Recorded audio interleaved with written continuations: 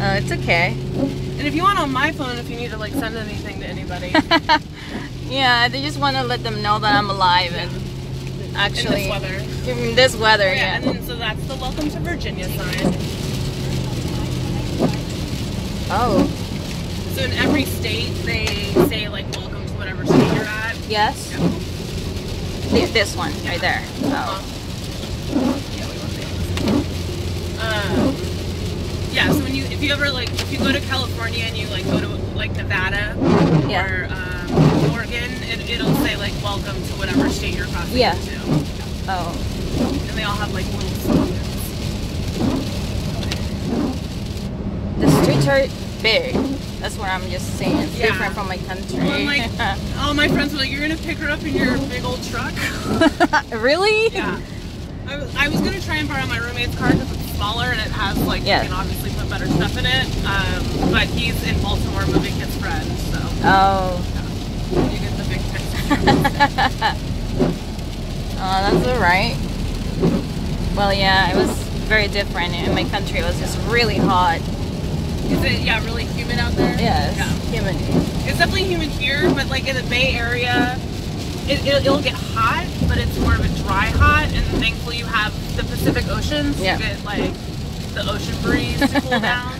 Yeah. And it is funny because you'll probably notice in the summer, if you go to San Francisco at night, it's actually like, they say the warmest winter I've ever spent is the summer in San Francisco. Wow. It gets so cold at night in San Francisco during the summer. Yeah. That's so it'll be good that you have this if you ever go. Yeah. Explore. Well, yeah, they don't sell this in my country. I know, that's what I'm so like, because I got paired up with Joshua from Uganda, and I was like, he's gonna get off the airplane at 8 at night and freeze to death. Wow. Because he was also having trouble finding anything down there. Yeah. And if you have a cord and need a charge, you can plug it in. Oh, really? Yeah. Oh, the problem is I don't know where I have it. Okay. I have like 3 bags. I don't even know. I think your bag's staying dry back there. So I figured we can just drive to the hospital so we can at least put your luggage somewhere dry. Yeah. It's just and that's kind of close to the black bags. Oh, okay. I was like, oh my god. Yeah. And you're kind of close to like the White House, so we can like walk around. Really? Okay. Yeah. And I have an umbrella. Here. I do have an umbrella too, just I don't know where. Somewhere. Yeah. Somewhere. Yeah, and it's such a bummer that like the weather's like this because we could drive around and you can see like all the Washington monuments and stuff. Yeah. But it's a little... Yeah. I'll come back though. Yeah. Will you be here? When do you fly out to the Bay? I mean, I'm gonna fly to California on the 30th, I believe. Oh, okay. And then I will be back on January to Washington. Oh my goodness. Yeah. And then you go back out to California? Yeah. Oh my gosh. And then I come back on May. Oh my gosh. And then I go back to California. That's so confusing. And then I come back to Washington in September. And then I go back to California. For how long? And then, that's the last one. And then I come back to Washington again in November. Weird. So it's 5 times. So if you say 5 times and 5 times, that's like 10 flights. So you like staying like each month you'll stay here? Here, I'll be for 1 week only because they're going to give us just like global training or something, leadership training. But it, you know, my host organization is in Auckland, so that's where I will spend my time. Nice. Yeah. I think you'll really like it out there. Like DC is nice, but it's not like that diverse. I feel like the Bay Area is a lot more diverse. Yeah. It's definitely got the same traffic problems and the same problems like being expensive. But it is nice because we have like public transportation. So this right here is Metro. Oh really? I have never seen one of those. Yeah.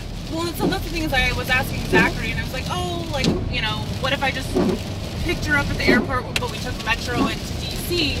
He's like, no, she's gonna have too much luggage. And I was like, I mean, between the two of us, it's probably fine, but that way you can experience Metro. Yeah. Because out in San Francisco, they have the BART train. Yes. Very similar to Metro.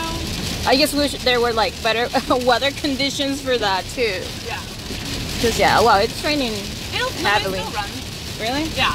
So out in this area, like more of the suburbs, it's above ground. Yeah. And then when you get like into Washington D.C., it all goes underground. Oh.